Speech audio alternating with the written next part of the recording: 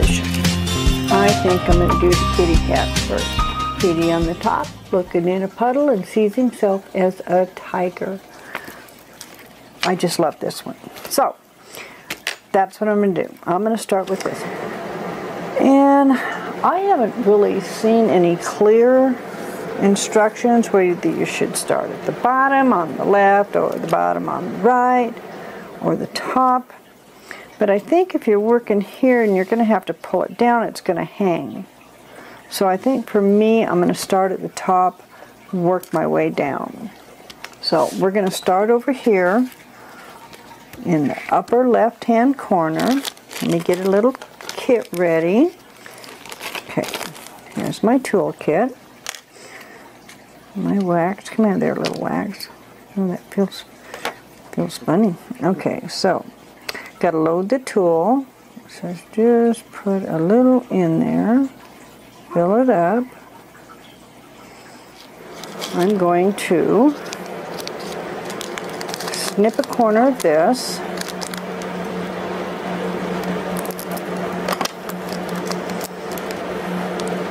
And put them in this little baggie. So I know this is my color. That's the little number that was on the bag. And I'm going to put it in my little Ziploc. Yep, there it goes. Now I have the number in there. So I'm going to put a few of these out here. So you're supposed to shake these around until they all, that's amazing. All the little flat backs are in the back. What I got to do is I'm going to peel this back. See it? It's right on the end. Well, it's kind of hard to see. But anywho, let's see how this works.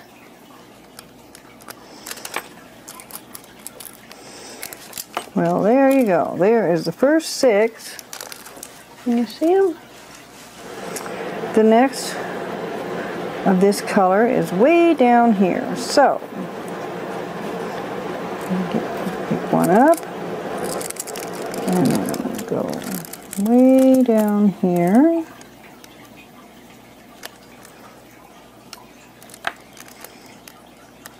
I'm not sure how long this is supposed to take, but I do know it's a whole lot quicker than actual cross stitch. Alright, so I'm going to do a little more of this, and we'll be back in a minute.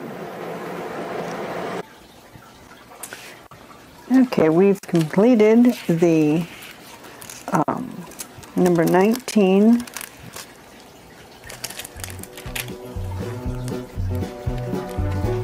So, the next color we're going to do is, we're going to start up here again, is the 3.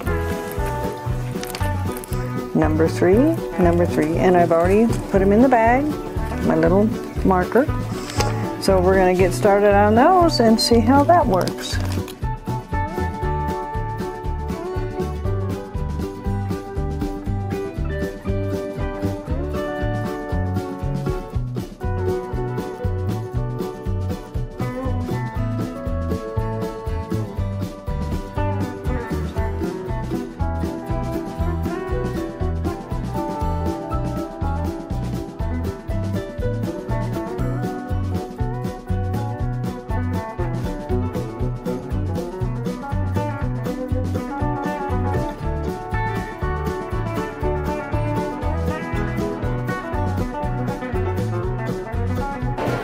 Okay, I'm going to go ahead and finish these 3s up here in this section, and I'll be back in a minute. Anyway, the next one we're going to do is number 9. The symbol is A. So let's shake them up, tap them even. I'm going to fill in this next area, which is right in here with the A. And I'm going to start way over here on the inside, work myself out.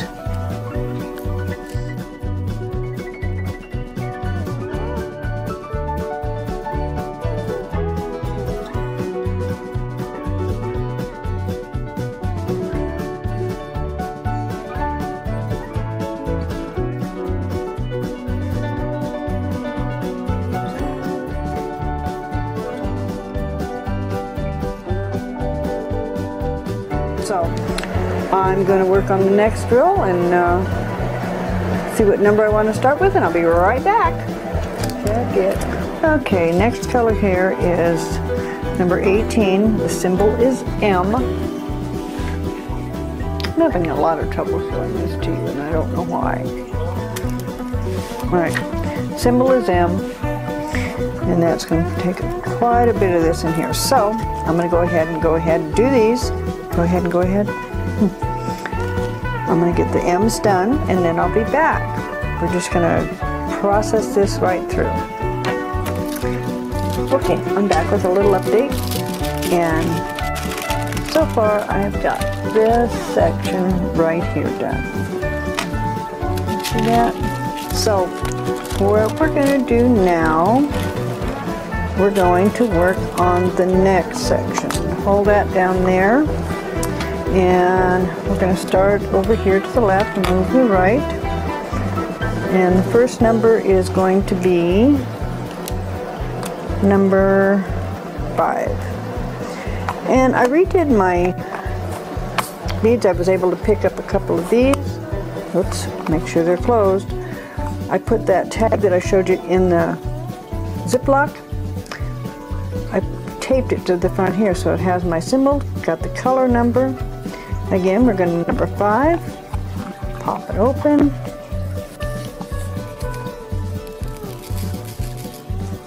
Put a few in there. Well, we're back with another update. As you can see, I got this next section complete. Let me turn him around so he's right side up for you. Hey everybody, I'm back. Wanted to give you an update. I have got a little over 1/2 of this done, and I'm very pleased with the way this is coming out. Let me turn it around so you can see right side up. And I got a little present today. It is a, what do you call them, a light pad. So I'm going to turn this on so you can see the difference. Look at that. Nice and bright. You can see everything so well. Let me zoom in so you can see. Yeah, look at that. All right, that's what it looks like with the light mat. It's a light mat, not a light bar. And then I turn it off. Turn it off. There it goes. You can still see it pretty good when it's close up like that, but when you're looking at the pattern, it is a little difficult. But this light pad is fabulous. So I'm getting ready to start on the next row, so let me zoom out a bit. I'll turn my pad back on, brighten it up. We're going to move out a bit. And we are going to start over here on the left. Put my needle down. Got to keep it covered. And we're going to do this little section right over here.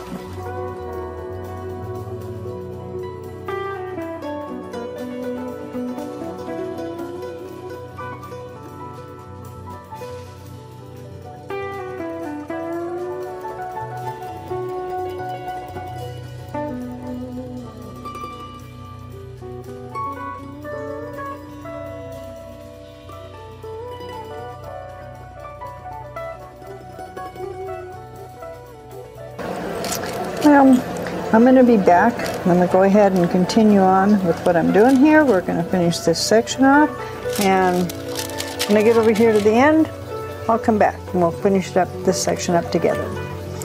Back in a bit.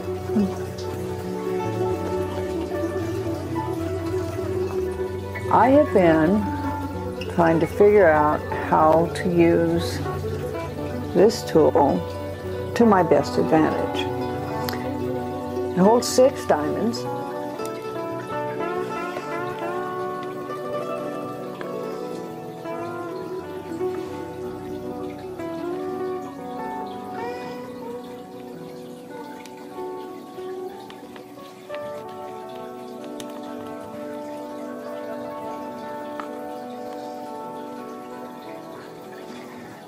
whatever I was doing, I think there was an issue with the glue in that spot, but I'm not positive.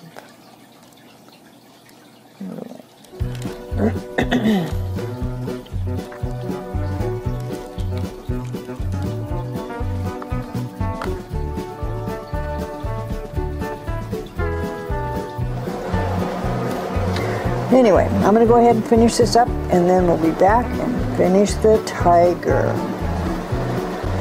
Be back in a bit.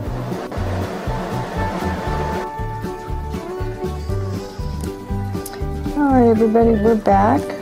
I'm putting the finishing few diamonds on this project.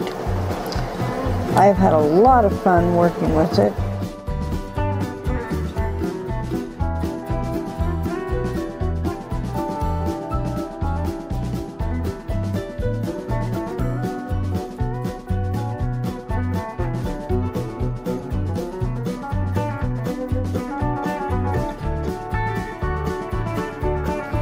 It is officially complete.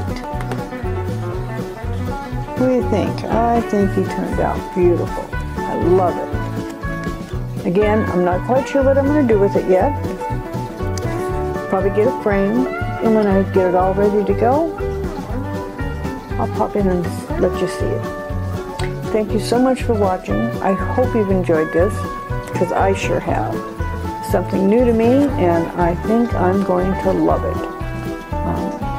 If you haven't subscribed, I hope you feel like doing so. If you have, thank you so much. If you enjoyed it, give it a thumbs up. See you next time. Thank you. More to come.